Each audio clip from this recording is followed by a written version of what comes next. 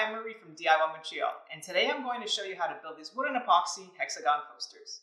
Now, if you're not ready to jump on the epoxy bandwagon just yet, I get it. That's why I'll also show you how to build these all-wood versions of these coasters too. So, want to see how I built them? Let's get to it. Coasters are always a fun project because I can typically just rummage through my lumber cart and find whatever hardwood scraps I have on hand. Even some leftover floorboards from my recent kitchen renovation.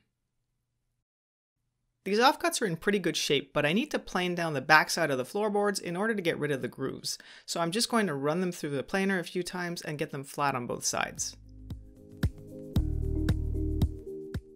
I did this for all my wood scraps, not concerned with the final thickness at this point. I also removed the tongue and grooves from the floorboards. Okay, so I have some walnut, some cedar planks, a couple of strips of cherry, and my birch floors all milled up and ready to go. I reached into my lumber cart again and grabbed some melamine boards that I'll use to make the epoxy molds. I'm going to make 3 molds that are 18 by 4 inches. After cutting all the pieces, here I'm covering each one with sheathing tape so the epoxy won't stick to the forms. I used some clamps to hold the mold together while I assembled it with screws, making sure to keep all the seams as tight as possible. Next, I applied silicone to all the inside seams to make sure none of the epoxy would seep out. I really hate applying silicone. Always makes a big mess, but you can always clean it up once it's dried. Okay, so I'm going to try a few different looks for the coasters, the first being walnut and white epoxy. My wood is just over ½ an inch thick at this point, aiming for a final coaster thickness of around 3/8 of an inch when all is said and done. I snuck up on the cut to get an exact fit for the mold, wanting to avoid leaving any gaps that the epoxy might get into. Before you mix up any resin, it's important to make sure your mold is level so you don't end up with a thick side and a thin side. I used a few shims to level out the form, and I also made sure to clamp down the wood so it wouldn't end up floating in the epoxy. I'm trying out Chill Clear Epoxy, which is designed for ½ inch thick pours. It has a 2:1 ratio, so I'll measure out 2 parts A and 1 part B, making sure to scrape down the sides of the cup each time.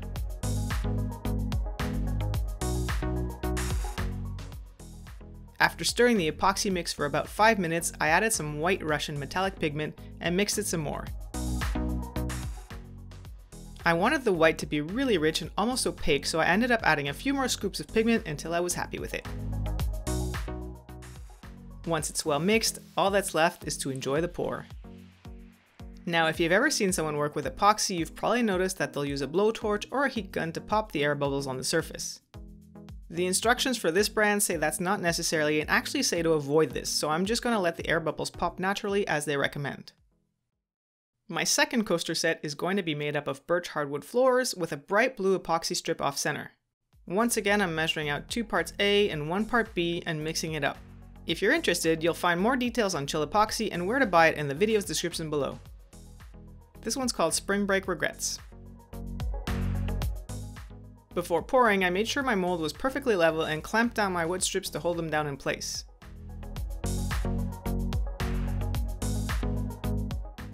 Boy, do I love this color and how it pops with the white wood. Okay, so if you're not a fan of epoxy, the next one's for you. This one's going to be all wood. I'm setting my table saw fence to ½ an inch, and I'll leave it there as I cut all the strips from the various wood species I want to use, since the idea is to glue up a blank that'll be ½ an inch thick.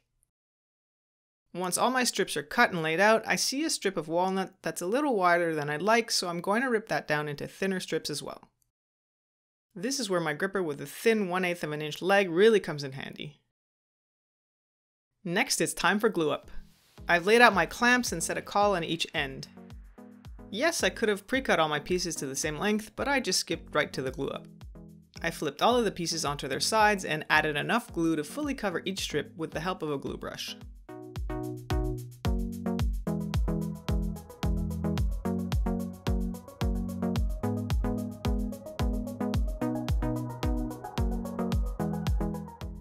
I applied just enough clamping pressure to get a little squeeze out, but not too much as to force the thin strips out of alignment. Go gentle here.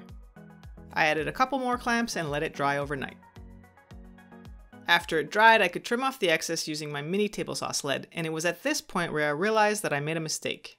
Let me explain. So when I first decided how long I would make my blanks for the 4 hexagon coasters, I measured like this. I needed 16 inches, so I went with 18 inches just to be safe. However, I realized that I laid them out wrong. I should have actually measured them like this, which means I won't have enough to make 4 coasters. Are sets of 3 a thing? Nevertheless, I kept moving forward with the project. With all my blanks dried, it's time to run them through the planer to flatten them on both sides and bring them down to their final thickness around 3/8 of an inch or 1 centimeter. I ran the board through one side at a time, slowly lowering the cutter head as I went until the board was smooth and flat on both sides. We're almost ready to cut the hexagons, but first I want to trim my blank so the width is close to the width of this template I made. You don't have to do this, but if your blank is wider than it needs to be, your 4 coasters won't be perfectly identical. As a maker, not all of my projects turn out looking as good as I had pictured in my head, and the next attempt is one of those. I wanted to make a set that was 100% epoxy using a mix of Dirty Dog and Gold Digger. I poured a few layers until I had enough in the mold, about 1/2 inch.